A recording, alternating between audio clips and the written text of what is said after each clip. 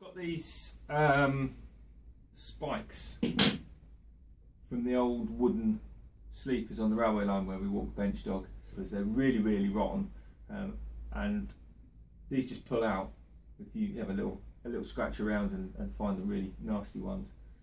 So I've managed to just literally pull them out of the rotten timber. The railway line was laid in about the 1920s, so they've been in the ground a fair few years. I cleaned them up, obviously. I've got this old scrap of oak which came from a fireplace mantle, a rip cut off a 6-inch square oak beam, and I planed it down, twisted in all directions.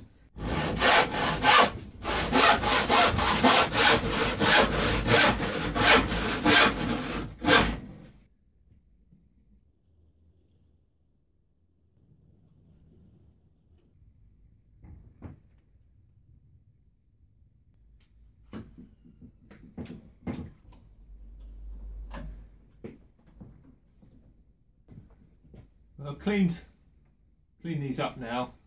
There's still quite a bit of rust on it, but I don't want to take it all off to bare metal.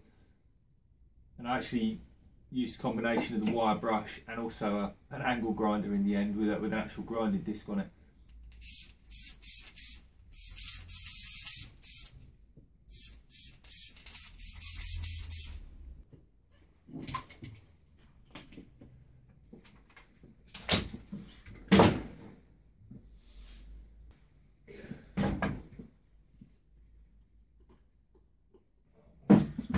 That's really sucky. I thought it was recording, it wasn't. So basically all I've done is I've just trimmed off the edges to line up all the square bits. The joins are not too bad, they're certainly good enough for what I want. I'm happy with that. Basically I used my tapering jig as a jointing jig, jointed one face with the saw blade, moved the fence across, flipped it over, cut it, and then used a cross-cut sled, cut, and now it's all flushed up on the edges. Yeah, what are you going to do?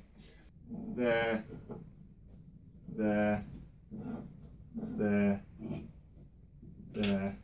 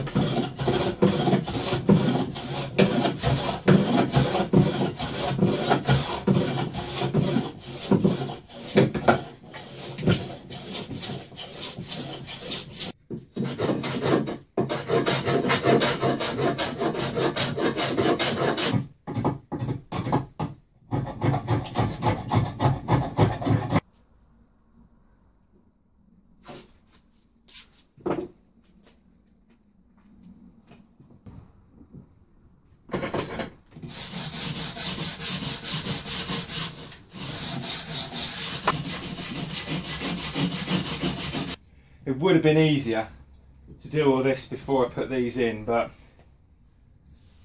well, they ain't coming out of there again, so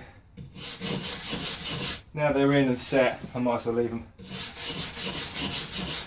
Plus, if I'd have done all this and then put them in and split it, chicken and egg, isn't it?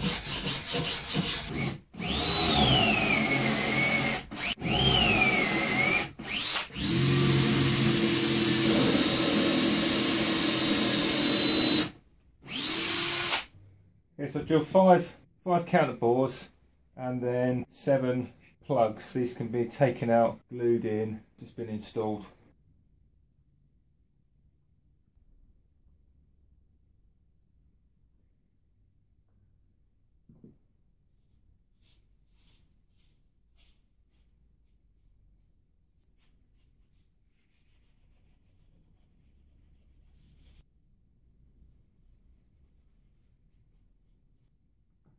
Waste not, want not.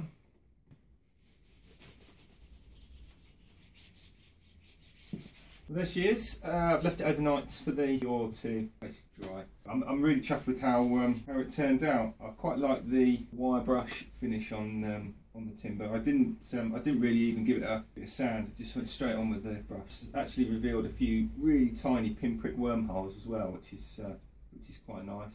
And I'm glad I went for the direct fixing rather than trying to put a cleat or, you know, keyhole bits in there to hang it on. I think that's going to be a lot stronger because there's fair weight to it, just in the spikes, to be honest.